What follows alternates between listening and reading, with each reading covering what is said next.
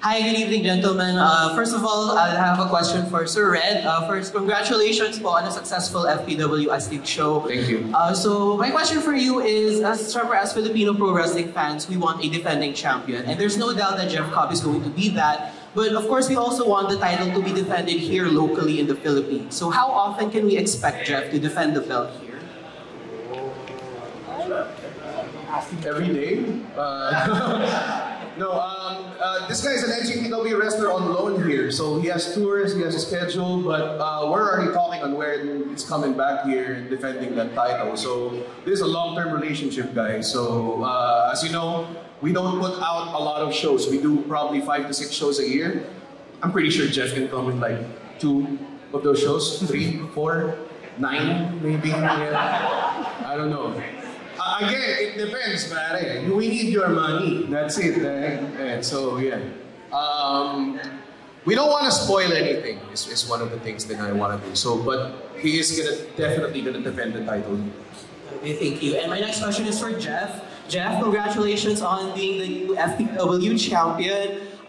So my question for you is, it's been a while, it's been a couple of years since your last match here in the Philippines. So what would you say are some of the changes that you've observed or witnessed from, comparing your experience wrestling here a couple years ago versus today in FPW? Well, first and foremost, I think the skill level has definitely gone up since the last time I was here.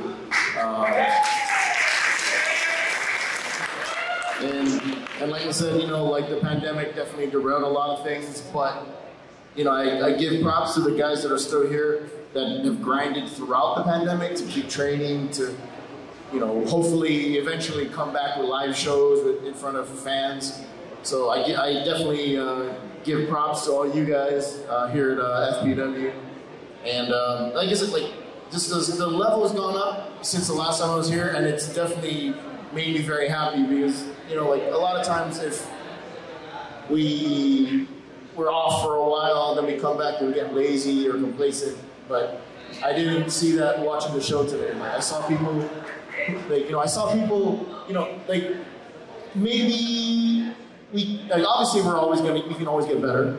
So what I saw, hello? But I definitely saw a lot of hungry people, a lot of very talented, hungry wrestlers that want to learn and want to get better and want to bring the best action to the Philippines as possible. And that's one of the I'm very fortunate to where I don't have to wrestle outside of Japan, but I want to. And I'm very selective on where I go. And when Red asked me if I wanted to come tonight for a title shot, I remember the drive and the fire that these guys had in 2019. So when he said, "Do you want to come?" He didn't finish the sentence, and I was like, "Okay." So, going off of what you asked Red, I don't want to just be a champion just to be a champion. I want to elevate FPW, and I want to elevate Filipino Pro Wrestling.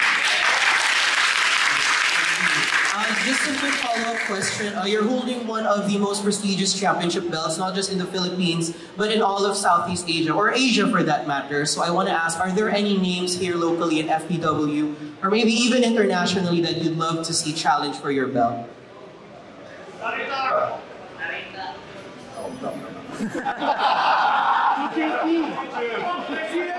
Honestly, like I said, I want to be an FPW defending champion. So if Red says, "Hey, we have this date available, go defend this belt against a guy from Singapore, a guy from Vietnam, a guy from China," I'm in Japan. I'm pretty close. So I'm more than happy to go defend this anywhere and against anyone and everyone, anywhere, except Antarctica, because it's too cold.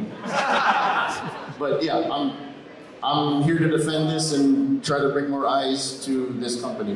All right, thank you. Last question for Mike Madrigal, our former champion. The question for you is, you've had this dominant 500-day reign with the FPW champion, the first ever, right? So ang tanong ko sa iyo is, what's next for you? Ano na ang gusto mong ma-achieve ngayon after your championship reign? Ako very thankful ako sa tiwala ni Red na binigyan ako ng opportunity magkaroon ng 500 plus days. Pero right now, talagang, like I said earlier, I'm looking forward to improve the roster, yung mga trainees namin. I'm really looking forward for off-season. Talagang I have big plans for them. Thank you very much. Love you all. Thank you, Troy, of WrestleZone.